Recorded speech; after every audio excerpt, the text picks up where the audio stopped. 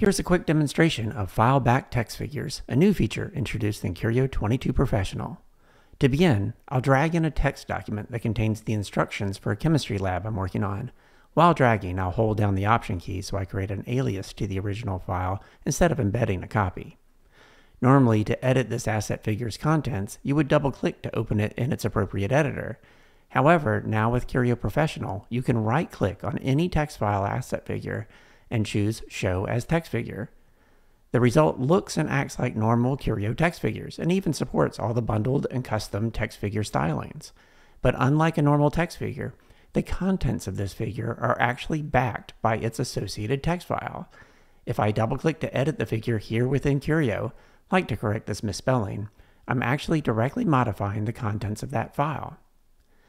Next, I'll drag in a couple of text files that I've shared with my chemistry lab partners via iCloud so they can enter their observations.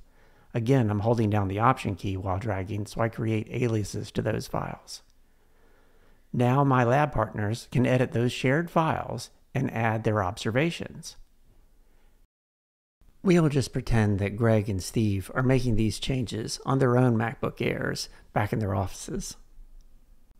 As each file is saved, the changes will eventually sync through iCloud and the figures in the idea space will update.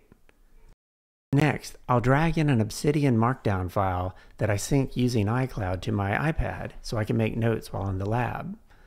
Notice a couple of things. The first, that Markdown files can be directly inserted as a fileback text figure. The second is that Steve's comments finally sync through iCloud to update the stack. And now, back in the lab, I can use Obsidian on my iPad to edit that same shared document and make changes based on the lab results.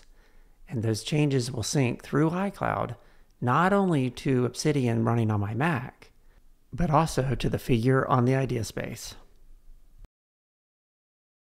Learn more about Curio and fileback text figures at zengobi.com.